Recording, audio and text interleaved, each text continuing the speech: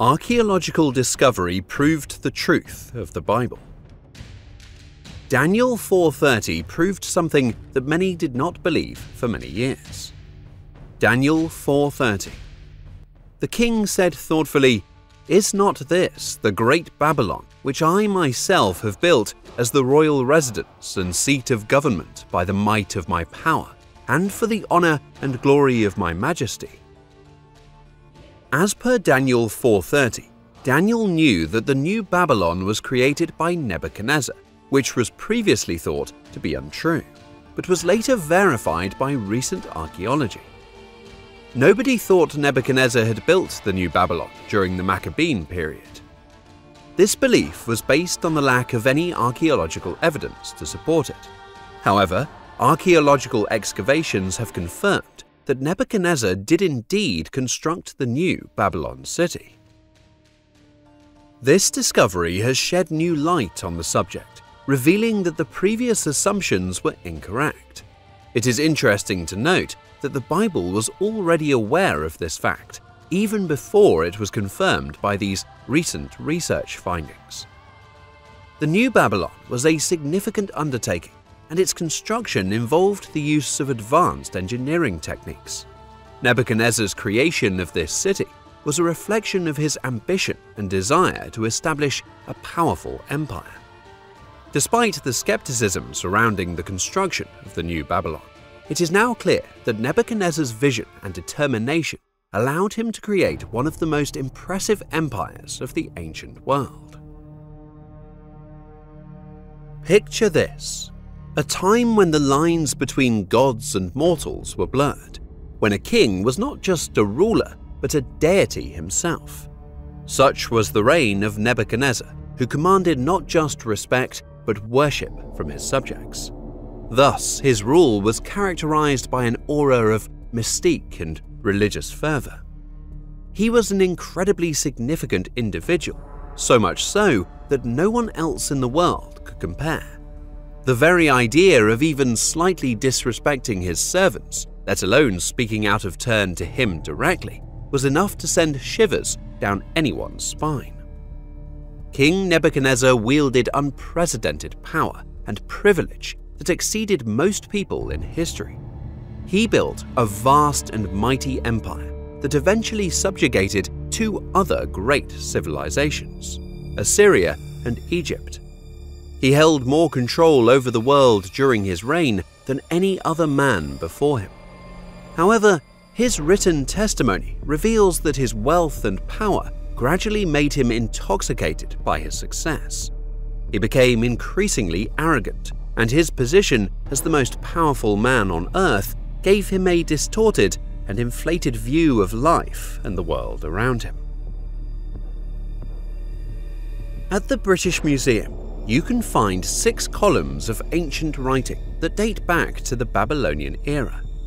These columns provide a fascinating insight into the reign of King Nebuchadnezzar and his ambitious building projects aimed at transforming the city.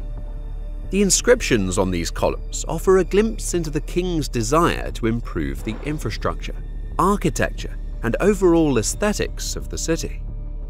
These columns are regarded as significant historical artifacts. The majority of bricks unearthed during Babylon's excavations bear the inscription "Nebuchadnezzar, King of Babylon, supporter of Esagila and Ezida, exalted firstborn son of Nabopolassar, King of Babylon." The Bible tells us a lot about this man, who was the greatest man of his time. This king fell by the hand of God and praised the God of Israel. Nebuchadnezzar had married a beautiful princess from the Persia mountains, where Tehran, Iran's capital, is now located. She arrived at Nebuchadnezzar's palace, but quickly became homesick. She missed the mountains, the trees, and the wild animals the most. When Nebuchadnezzar learned the reason for her dissatisfaction, he immediately committed to rectifying the situation. He constructed a massive brick mountain and adorned it with an array of trees, shrubs, and plants. Its breathtaking appearance earned it a place as one of the 7 wonders of the world. The hanging gardens of Babylon attracted many visitors. Above the gardens, a private zoo of exotic animals was built to entertain the king's wife, unfamiliar with the flat surroundings of Babylon. One day, he was standing on the roof of his magnificent palace when he suddenly realized what he had accomplished. "Isn't this the great Babylon that I have built by my own power and glory?" he asked himself. Feeling proud and accomplished, he dozed off and dreamed. Daniel 4 is the only Testament story where a person is transformed into an animal, similar to the classical motif of metamorphosis. Think of the scene in Pinocchio when the boys transform into jackasses, or the numerous tales from the Roman poet Ovid where the gods change humans into creatures that represent their tragic flaws. The text portrays Nebuchadnezzar's destiny in the following way. He was banished from human society and ate grass like an animal. His body was drenched with heaven's dew, and his hair grew as long as an eagle's feathers. His nails were like those of a bird's claws. Is this the stuff of fairy tales? What happened to Nebuchadnezzar, and what does it mean? This is not your typical storybook narrative or a depiction of a delusional mind. It is a thrilling rendition of how God instructs the proud to honor and glorify his name. Nebuchadnezzar and the animal mind. In the 4th chapter of the book of Daniel, we find Nebuchadnezzar, the Babylonian king, relaxing in his palace when he has a dream. The dream, however, is no ordinary dream. The dream's details are not revealed until later in the chapter, but it is clear that it deeply troubles Nebuchadnezzar and weighs heavily on his mind. Daniel 4, 10-30, Amplified Bible. The visions that passed through my mind as I lay on my bed were these. I was looking, and behold, there was a tree in the middle of the earth, and its height was great. The tree grew large and became strong, and its height reached to heaven, and it was visible to the end of the earth. Its leaves were beautiful, and its fruit abundant, and in it was food for all. The beasts of the field found shade under it, and the birds of the sky nested in its branches, and all living creatures fed themselves from it. And behold, I saw in the visions of my mind as I lay on my bed an angelic watcher, a holy one, descended from heaven. He shouted aloud and said this, "Cut down the tree and cut off its branches. Shake off its leaves and scatter its fruit. Let the living creatures run from under it, and the birds fly from its branches. Nevertheless, leave the stump with its root in the ground, bound with a band of iron and bronze in the new grass of the field. And let him be wet with the dew of heaven, and let him feed with the animals in the grass of the earth. Let his mind and nature be changed from a man's, and let an animal's mind and nature be given to him. And let 7 periods of time pass over him. This sentence is by the decree of the angelic watchers, and the decision is a command of the holy ones, so that the living may know, without any doubt, that the Most High God rules over the kingdom of mankind, and he who bestows it on whomever he desires, and sets over it the humblest and lowliest of men. This is the dream which I, King Nebuchadnezzar, have seen. Now you, Belteshazzar, explain its meaning, since none of the wise men of my kingdom are able to reveal its interpretation to me. But you are able, for a spirit of the holy gods is in you." Then Daniel, whose Babylonian name was Belteshazzar, was appalled and speechless for a while, because he was deeply concerned about the destiny of the king, and his thoughts alarmed him. The king said, "Belteshazzar, do not let the dream or its interpretation frighten you." Balthazar answered, "My lord, may the dream be meant for those who hate you, and its message for your enemies. The tree that you saw, which became great and grew strong, whose height reached to heaven, and which was visible to all the earth, whose foliage was beautiful, and its fruit abundant, and on which was food for all, under which the beasts of the field lived, and in whose branches the birds of the sky nested. It is you, O king, who have become great and grown strong. Your greatness has increased, and it reaches to heaven, and your dominion reaches to the ends of the earth.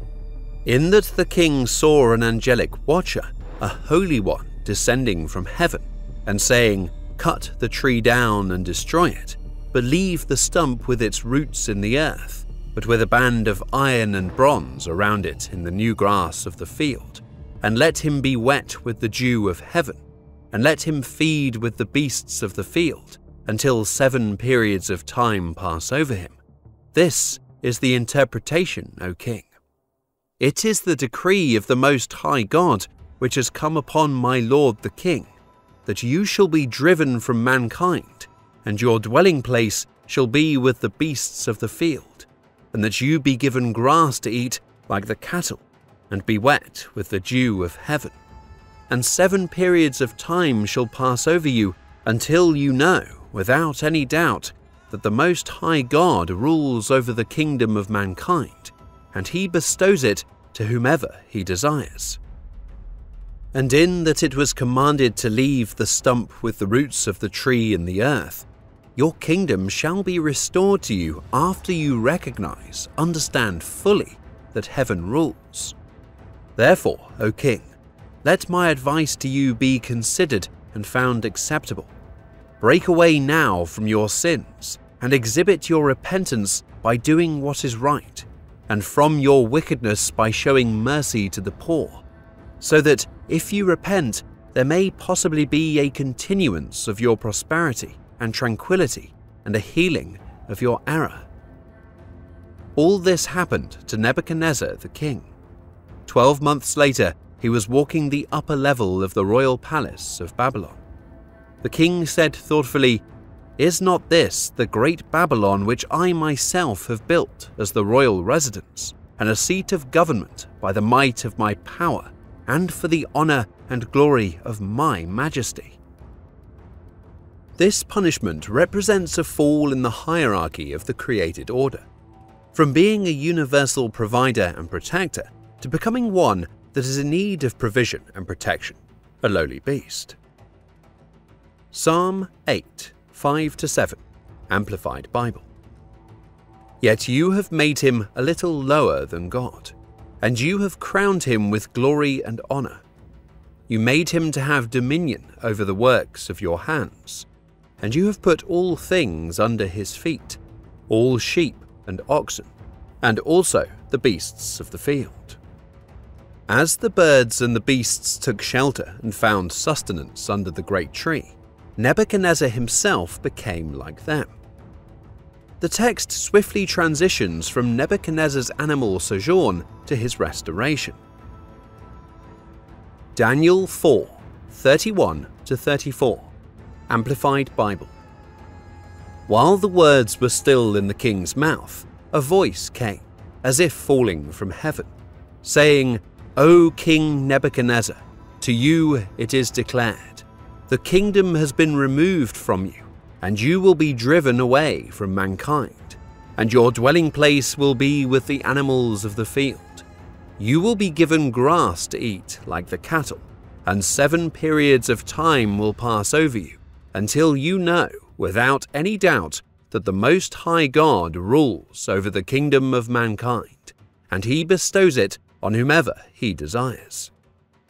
Immediately the word concerning Nebuchadnezzar was fulfilled. He was driven away from mankind and began eating grass like cattle, and his body was wet with the dew of heaven, until his hair had grown like eagle's feathers, and his nails were like bird's claws.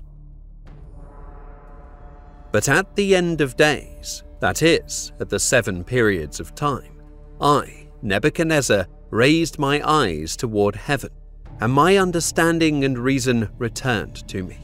And I blessed the Most High God, and I praised and honored and glorified him who lives forever. For his dominion is an everlasting dominion, and his kingdom endures from generation to generation. The moment when Nebuchadnezzar lifts his eyes to heaven in the Bible is a moment of great significance. This gesture of raising one's gaze upward is a powerful symbol of the human desire to connect with a higher power. In this particular story, it marks the climax of a dramatic narrative. The act of lifting his eyes to heaven is a symbolic gesture of humility, reverence, and surrender to a higher power. This moment of profound revelation is a turning point in his journey. Isaiah 40:26, Amplified Bible. Lift up your eyes on high, and see who has created these heavenly bodies. The one who brings out their host by number. He calls them by name. Because of the greatness of his might and the strength of his power, not one is missing. It is a wordless gesture, a form of humility that an animal could accomplish.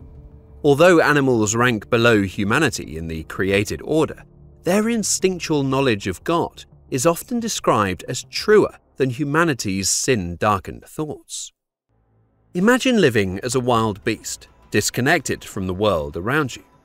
That's exactly what happened to Nebuchadnezzar, and it transformed his perspective. No longer could he ignore the power of God or rely solely on his own self-confidence. He was forced to confront his limitations and look up, embracing his newfound sense of dependence.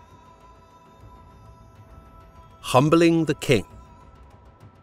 The story of Nebuchadnezzar's transformation into a beast is not a work of fiction, but rather fairy tales are tapping into an aspect of the truth that we find in Scripture. In the old story, the arrogant prince is transformed into a beast until he learns to love selflessly. His outward appearance is made to match his character until he changes his ways. Nebuchadnezzar's pride caused him to become subhuman, so God banished him from mankind.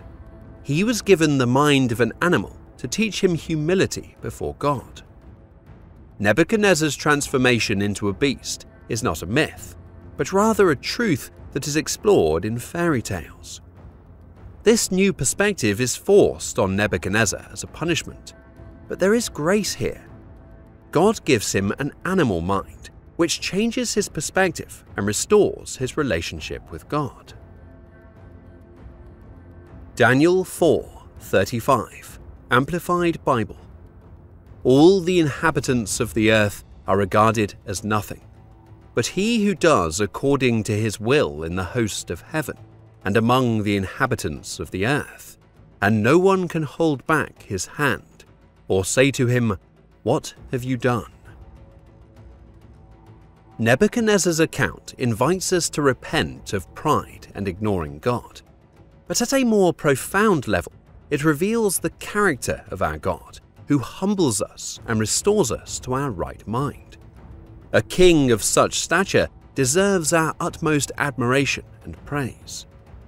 In contrast to Nebuchadnezzar's arrogance, Jesus ascends his throne through humility. He is the great and everlasting King, as Paul tells us, who, although he existed in the form and unchanging essence of God, as one with him, possessing the fullness of all the divine attributes, the entire nature of deity, did not regard equality with God a thing to be grasped or asserted, as if he did not already possess it or was afraid of losing it, but emptied himself without renouncing or diminishing his deity, but only temporarily giving up the outward expression of divine equality and his rightful dignity, by assuming the form of a bondservant and being made in the likeness of men. He became completely human, but was without sin, being fully God and fully man. Philippians 2, 6-7, Amplified Bible. This move from very God to humble human parallels Nebuchadnezzar's descent from great king to lowly beast. But in contrast to the king of Babylon, King Jesus willingly descends the created order to become like those he cares for. Jesus Christ took on a human mind to redeem man. God does not command what he has not accomplished. The exaltation of Jesus over both heaven and earth was preceded by his display of humility. For this reason also, because he obeyed and so completely humbled himself, God has highly exalted him and bestowed on him the name which is above every name, so that at the name of Jesus every knee shall bow in submission, of those who are in heaven and on earth and under the earth, and that every tongue will confess and openly acknowledge that Jesus Christ is Lord, sovereign God, to the glory of God the Father. Philippians 2, 9-11, Amplified Bible. Nebuchadnezzar's humility is the prelude to praising the King of Heaven. Now I, Nebuchadnezzar, praise and extol and honor the King of Heaven, for all his works are right and his ways are just, and those who walk in pride he is able to humble. Daniel 4, 36-37, Amplified Bible. Now at the same time my reason returned to me, and for the glory of my kingdom my majesty and splendor were returned to me, and my counselors and my nobles began seeking me out. So I was re-established in my kingdom, and still more greatness than before was added to me. Now I, Nebuchadnezzar, praise and exalt and honor the King of Heaven, for all his works are true and faithful, and his ways are just, and he is able to humiliate and humble those who walk in self-centered, self-righteous pride. This kind of praise is the proper human response to God's goodness and glory, but pride disorders our minds so that we ignore God and become less than human. Paul urges us to reflect on Christ's humanity so that we can embody his mind. Philippians 2, Amplified Bible. Have this same attitude in yourselves, which was in Christ Jesus. Look to him as your example in selfless humility. When we see the character of God shining in his humility, it humbles us and leads us to praise. Like Nebuchadnezzar and like Jesus, we must humble ourselves to ascend to our full humanity. Let us pray. Dear Heavenly Father, being right is so much more fun than being humbled. Remaining defensive is so much easier than offering kindness. Getting even is more instinctive than getting low. As the new day dawns upon me, I feel the need for a fresh start and renewed grace. I am grateful that you have helped me. Thank you for being a compassionate presence in my life. I know that you resist the proud, but you give grace to the humble. The last thing in the world I want is to experience your resistance. So today, Father, I humble myself before you. Please bring glory to yourself as you guide me back to the ways of the gospel. Dear loving and compassionate Father, as I begin this new day, I come before you with a heart full of gratitude and a deep sense of humility. I acknowledge that I am nothing without you, and I need your mercy and grace to live this day to the fullest.